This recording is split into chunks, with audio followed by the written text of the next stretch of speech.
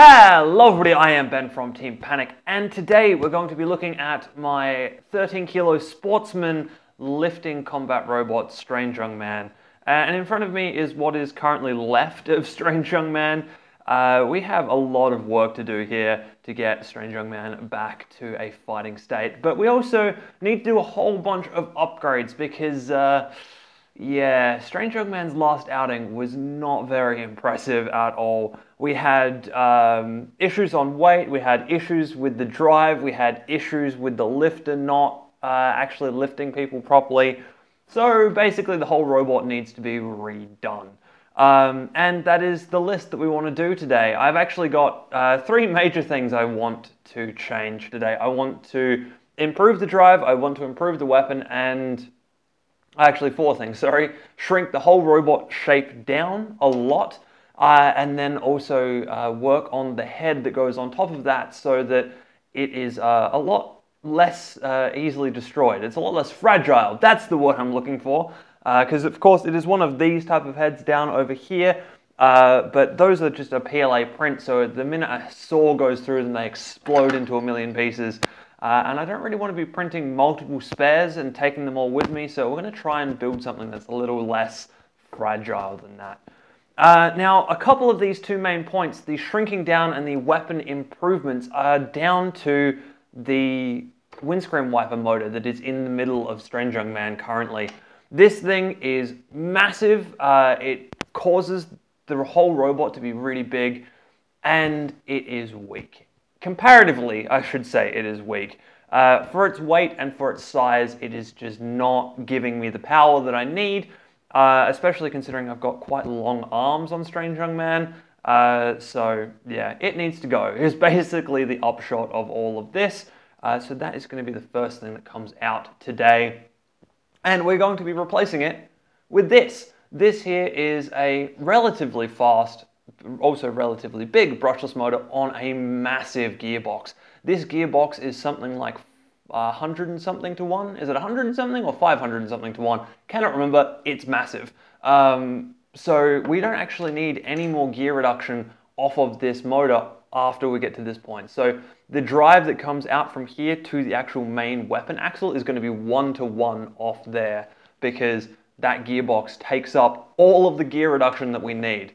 So the first thing I'm going to do is I'm going to strip all of this down, but I'm going to strip this down off camera. I've got myself a little guide that I'm going to use to drill some new mounting holes into the base plate, and then we're going to make a mount for this, mount all of this stuff up, and give it a test, because I'm still not 100% sure that this is the way we're going to go. If we can get away with that, that'll be great, because it will shrink the whole robot down quite a lot, and it should actually have more power in it than the windscreen wiper motor.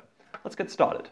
So this is now kind of set up. I haven't really filmed a lot getting to this point, because this was only supposed to be a really quick test, but it has given me no end of issues.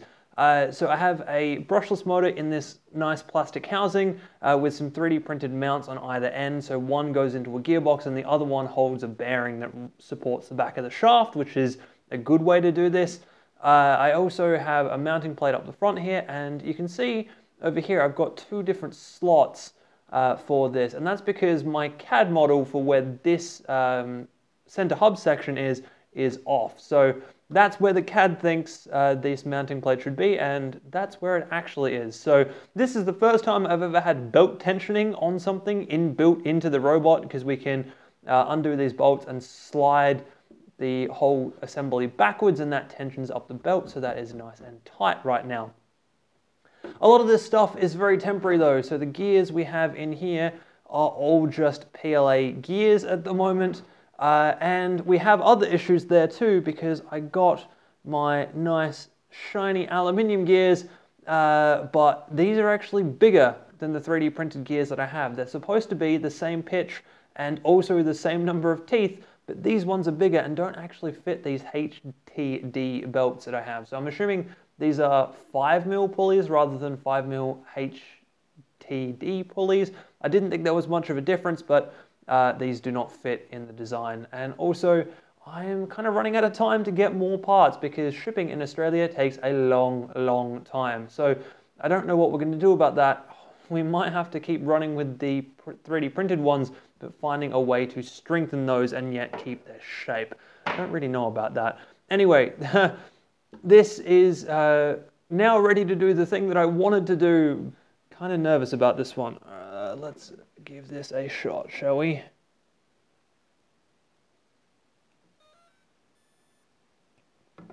Cool. Startup sounds. That's nice. Nothing on the trigger. Try the turn. Aha!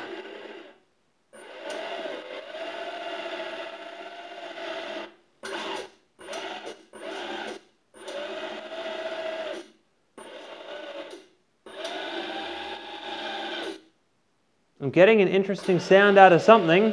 I don't know if it's the gearbox or if it's the bearing in the back here or what it is, but I'm definitely getting a sound out of something. But that is awesome. We actually have movement. Yes, we have movement of the shaft. That is good. Okay. Cool. Amazing proof of concept. All right, now I need to tear all of this down and yeah, sort out all the pulleys and yeah, get rid of a lot of this 3D printing, or at least as much of it as I possibly can. Wow, and that was a big jump. Basically because this project is getting away from me just a little bit. Yeah, so I've just spent the whole weekend at a community makerspace doing pretty much what you see in front of you, loads and loads of CNC machining so that we can get some actual aluminium back plates and mounting plates for this thing. It's my first time CNCing both metal and something this complicated, so it's not perfect, but it seems to be holding. I do need to pull that all apart and put Loctite in there in a minute, but that seems to work.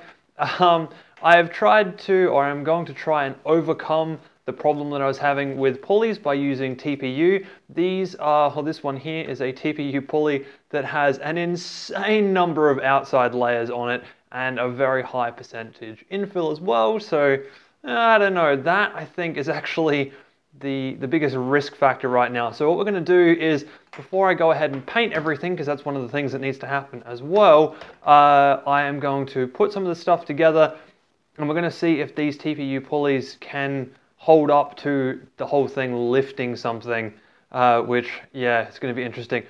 Quick little setup here. We're going to give this a tester, and we're only going to test the arms to start with, because I have a feeling it's not even going to be able to handle just these arms. I think the TPU pulleys might be a really, really bad idea. So I'm going to stand all the way back and we're going to give this guy a quick tester. 3, 2, 1.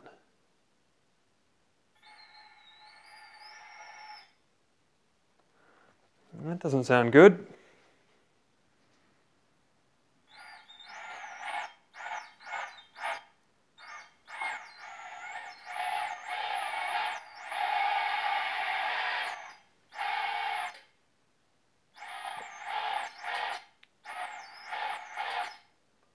Well, it's going, but the key has popped out. Huh. Okay, well, that's not good.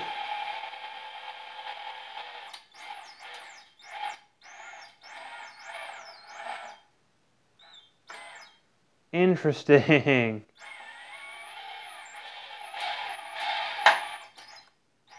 Oh, yeah, that did not sound good. Okay, that's enough of that for now.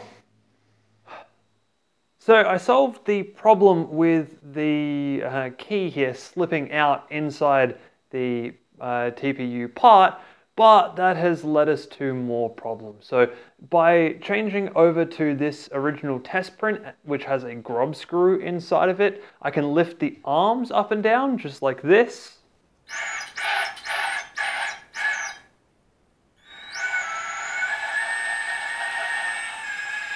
However, when weight is applied to the front bar, and I'm being very generous in putting the weight all the way back,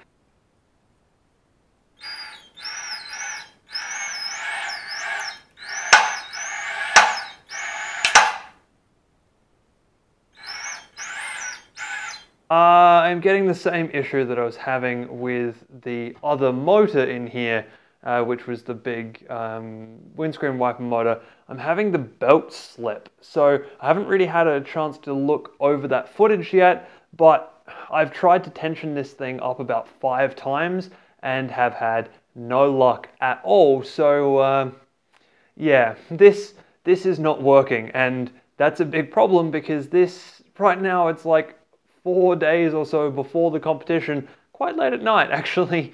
That's when I do most of my work on combat robots, but this is not good because this lifting mechanism is not going to work at all for the competition. We can have it on the robot and it can lift the arms up and down in like tests and things, but the second we try and lift anybody, this belt is going to skip and it's going to fail and it's going to fall over. And this is a sportsman class. You're supposed to have a weapon, an active weapon that you know is going to work. So we're going to have to pivot, and we're going to have to use something that I kind of built as a bit of a joke for Strange Young Man last year, and that is the hammer module. This is literally a hammer in some box section, which, yeah, this motor would be able to throw around. However, this motor is now way too slow for what we want, because we want this hammer to swing faster than we wanted these lifting arms to swing. So we're going to change the motor and giant gearbox combo over to this, which is just a very slow 140 kV brushless motor. And yeah, we're probably going to end up having to change over these gears in here as well, but we'll keep the pulley as it is. And yeah, we'll see how this one goes. Oh, we were so close. I almost thought I was going to have a really positive update here. So basically, it's now the next day. That last little bit I shot basically at the end of a day, and I realized when I woke up that I hadn't actually mounted everything in here properly. So down here in by the actual belt system, I hadn't put in this little back piece and I hadn't tightened these bolts down. So that's where our wobble was coming from in our belt, and that's why the tooth was skipping, which is a good thing. I now know that. That's great. I now know that I need to have this all kind of penned down and fixed. But I fixed that and then I was like, oh, I'm just going to quickly test this off camera and I'll like put some load on it and it will work and everything will be fine. Then I'll just do a quick little update piece here and we'll move on with the build. That's not what happened.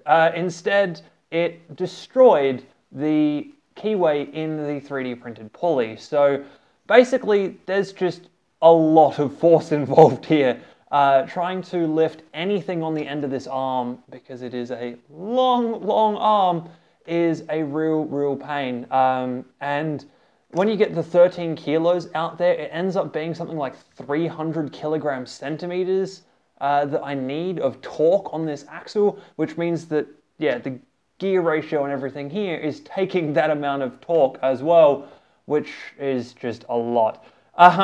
Yeah, so I don't really have a way of fixing that right now. So basically what we've got is we're going to move over to the hammer idea because I am right down to the wire. This is it. So much so that we're probably even only going to do a quick test of the hammer once I get that working, prove that it's working, and then that's going to be the end of this video because I really need to finish doing all of this stuff so that I can finish the painting and get everything ready for the actual competition. So yeah, this build has not gone as planned.